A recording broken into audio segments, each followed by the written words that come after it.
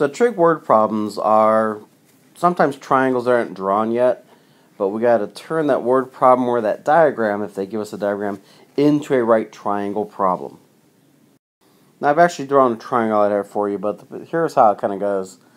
If you're standing 30 feet away from a tree and are looking at the top of the tree at a 20-degree angle, how tall is the tree? So you turn it into a right triangle. You've got an opposite side h, you got an adjacent side 30, and you got an angle 20. It means you want to use tangent. So there's your tangent setup. Tangent 20 degrees equals h over 30. Tangent is opposite over adjacent. Cross multiply to solve. Punch it into your calculator. So there's the cross multiply. Multiply both sides by 30. And you get 10.9191, so 10.92 feet tall. What you might not know is you can also find the width of a river you don't know. You can't cross the river, it's really deep, it's running fast. But if you can find something on the other side and you can create a 90-degree triangle, as we've got going here, you can find how far across the river. Again, across the river is going to be an opposite. We've got an adjacent and an angle. Tangent. So tangent 40 degrees equals x over 30. X is the opposite side of our triangle. 30 is our baseline, is our adjacent side. So then cross multiply. Now put it in your calculator.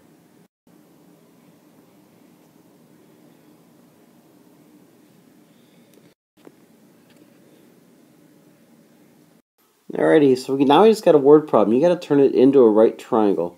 You got a kite, you got 300 feet of string out, you got a 70-degree angle with the ground. So draw a triangle that's representing it. You want to know how high the kite is. So there's a drawing. Yeah, I didn't draw the kite, sorry.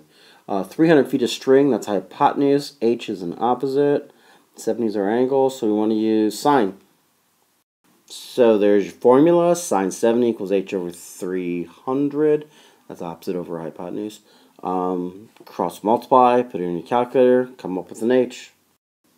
Do all that, you find that the height of your kite is 281.9 feet up. Pretty high. So we got a handicap ramp.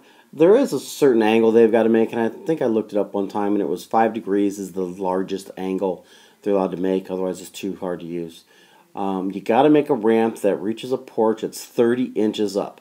So how long does your ramp need to be? Draw that as a right triangle. So we got a 5-degree angle, we got a 30-inch rise, and we want to know how long the ramp is. That would be the hypotenuse.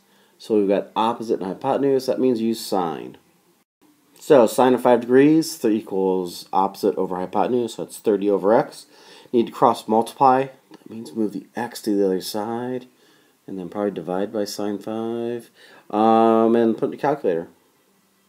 So when you cross multiply, you get x times sine 5 equals 30. Then divide by sine 5 degrees. So you get x equals 30 divided by sine 5 degrees, and you come up with your ramp needs to be 344 inches long. If you want to know how many feet that is, divide by something, right? Alright. So we're still with this ramp kind of thing. You got a 96-inch board. Yeah, it's 8 foot long. It's a typical 4x8 board. You want to make a ramp that goes 20 inches up. So we got to find out what angle that would make to see if that's enough board to make something go 20 inches up. So draw it, and let's find what we got. So you should have something that looks like that. You got 96 on the hypotenuse, you got 20 there, you got an x at the corner, because we want to know what the corner is. The angle. So the opposite hypotenuse, we got sine. Set up sine.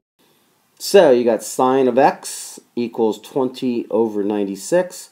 How do you undo a sine? With a sine inverse. That second function sine button on the calculator. So the sine inverse on the left cancels the sine. The sine inverse on the right means do sine inverse of 20 over 96. So x equals sine inverse of 20 over 96, which is is x equals 12 degrees, which means no, that's not a legal ramp.